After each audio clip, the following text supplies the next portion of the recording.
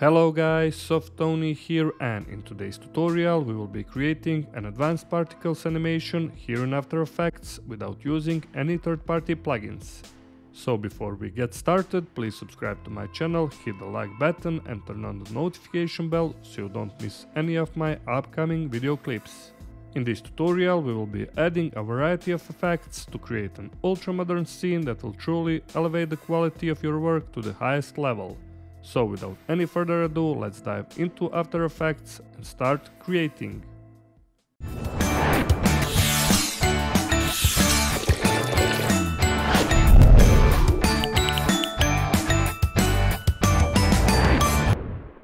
Alright, we're here in After Effects, and as always let's create first a new composition. This is gonna be final, hit Ctrl+N or this little icon. Type here final composition. For the width and height let's go 1920 by 1080, 30 frames per second, and duration leave whatever number you want. I will leave it to around 10 seconds like usual. Hit OK, and now let's create background. Go right click to create new solid layer. This is gonna be background 1920 by 1080, also full HD, and then hit OK. Now let's add our first effect. Go here in the effects and preset. And if you can't find effects and presets, go here window and you will find effects and presets here. Now type here for color gradient, drag and drop onto the background. And for the first three color, let's go pure black color. You can also use eyedropper. And for the fourth color, let's type this number 150, 600. Now hit OK, and now it's time to create another solid layer. Go right click to create new solid layer. I will rename this one to fractal noise, just FN. Hit OK, then go here again in the effects and preset, find fractal noise effect, drag and drop onto the layer. And here let's also make a few adjustments. For the contrast let's type here 600. For the brightness maybe around -25. OK. For the complexity leave it to around 6, and also let's animate evolution. Hold Alt on your keyboard and then left mouse click, and I will type here time asterisk 100. OK. And for the next effect let's also add emboss, drag and drop onto the fractal noise, and as you can see now we have this movement of our emboss and fractal noise effects. Now let's pre-compose fractal noise solid layer. Go right click, pre-compose, and then make sure to move all attributes into the new composition, and this is gonna be background roughness, and then hit OK. Now let's add first effect on the new composition. Go here in the effects and preset, find Triton effect, drag and drop onto the background roughness. OK. And for the highlights and midtones let's change color to maybe dark orange color or something like this. You can also use eyedropper. Also change blending mode from normal to overlay, and if you can't find blending modes, just hit here toggle switches and modes. And now as you can see we have this subtle emboss effect here in behind of our background. Now let's duplicate this background roughness. Go on edit and then duplicate, or hit Ctrl+D. Also what we can do is to change this highlights color to maybe different shade here, find maybe something like this.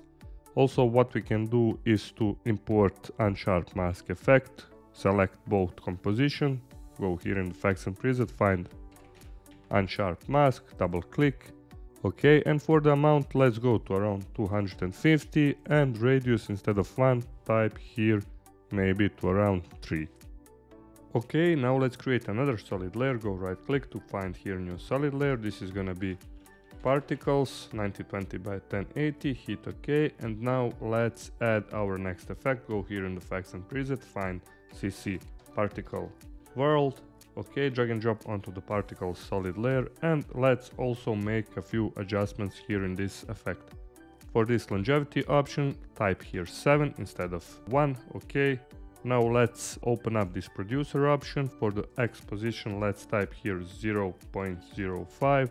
OK, for the Y position 0.42. OK, and for the radius X type here 1. Also for the radius Y. For the radius Z type here 1.2. OK. Now let's open this physics options, and instead of this explosive option find here twirl. OK. For the velocity let's change here to 0.2. For the gravity type here -0.2. 0.01. Okay, for the resistance, instead of 0, type here 0.3. Okay, for the extra, type here 50. Also open up this particle options, find here shaded sphere option, and for the bird size, instead of 0.25, type here 0.11. Copy this number and paste it here also to the depth size. For the bird color, change this one to maybe bright gray color, hit OK, and for the that color, let's change here to pure white color. Hit 0, and now as you can see we have particles here on our solid layer. Now let's add our next effect. This is gonna be simple choker, and move it below the CC particle world effect. OK, and for the choke mat, type here 1. Hit 0 in our finals, and as you can see our animation is looking something like this. Okay, in every moment you can go here later on to change parameters like X option, radius, and everything else. Now let's pre-compose the particle solid layer. Hit here, then go right click, pre-compose. Those are gonna be particles. Make sure to move all attributes into the new composition and then hit OK. Now it's time to add more effects here. Select this particles composition, then go here in the effects and preset and find Triton effect, drag and drop onto the composition. And for the highlights, let's type here code 754A00 to get this shade of orange color, hit OK. And for the midtones, let's type here FF8A00. Hit OK, and then let's also add another effect here. Go in the effects and preset, find glow, drag and drop onto the composition. And for the glow threshold, let's type here maybe 51. OK, and for the glow radius, instead of 10, type here 35. And for the glow intensity, type here 1.3. Now let's also change blending modes of the particles composition from normal to add. Hit T for opacity and change here visibility to around 70%. Okay, now let's close this effects control for now, and then let's duplicate this particles composition. Hit Ctrl+D or go edit and then duplicate. Change blending mode from add to lighten. Hit also T for opacity, type here 10%. And now let's add more effects here. Select this first particles, hit F3 to show effects control again here. And now let's add our next effect. This is gonna be CC vector blur. Drag and drop here in the effects control. OK, and for the amount, let's go to around 3. OK, now let's add our next effect. This is gonna be turbulent displace. OK, drag and drop also on the composition like this. And for the amount, let's type here 3000. For the size, let's type here 5. And now let's add our next effect. This is gonna be also glow again. Drag and drop onto the composition. And let's make a few adjustments. For the glow threshold, let's type instead of 60%, type here 8. For the glow radius, instead of 10, let's type here 225. And glow intensity 0.1. Okay, and for the final step, let's add simple choker. Type simple choker here and then drag and drop onto the composition. And for the choke mat, type here 0.30. Okay, now let's duplicate this particles composition once again. Hit Ctrl+D. First, let's change blending mode from lighten to normal. Hit also T for opacity. Instead of 10, type here 20. And then delete all effect under this vector blur effect, turbulent displace, glow, and simple choker. And now in our final scene, when we hit 0, we have an animation of our cool particles here in the finals, and this is looking really cool. Okay, now let's also create another solid layer here in the finals. Go right click to create new solid layer. This is gonna be lens flare 9020 by 1080. Also hit OK and then go in the effects and preset, find fill effect, drag and drop onto the lens flare solid layer. And this is important step to change color to pure black color because of blending mode later on. Hit OK and then also add lens flare effect. OK, drag and drop onto the solid layer, and here let's also make a few adjustments. For the lens type, change here to 105mm prime, blend with original 40%, and let's also add third effect. This is gonna be Gaussian blur, and for the blurriness, let's type here 115. Now let's change blending mode from normal to add, and also hit here again on the lens flare and readjust the point to maybe upper right corner, somewhere around here. This is looking cool to me. And for the final step, hit S for scaling. I will do maybe to around 102 just to prevent this color bending on the edges. Now let's create a few adjustment layers. Go right click to create new adjustment layer. This is gonna be light race, okay. And then go here in the effects and preset like usual and find light race effect. Drag and drop onto the adjustment layer. And here let's also make a few adjustments. For the radius, let's type here 60, and for the warp softness, change here to 400. Also uncheck this option color from source and change color to this hexa code 930011.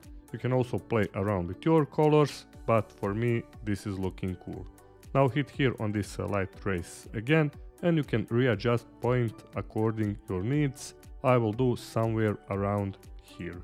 Okay, I will close this effect control for now, and let's also create a new adjustment layer. Go right click to create new adjustment layer. This is gonna be noise. Go here in the effects and preset, find noise effect, drag and drop onto the adjustment layer, uncheck this option, use color noise, and type here 2%. Now let's also create another adjustment layer. Go right click to create new adjustment layer again. This is gonna be exposure.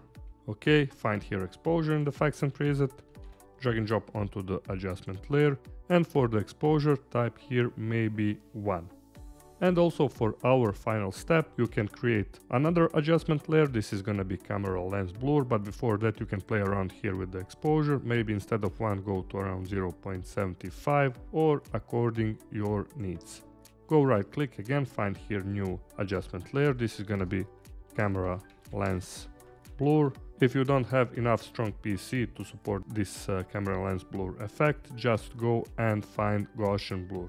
I will do camera lens blur. Okay, drag and drop onto the adjustment layer, and also let's create a mask here for this effect. Select this adjustment layer, go here on this rectangle option, hold left mouse click, find ellipse tool, and then just double click to create a mask for our adjustment layer.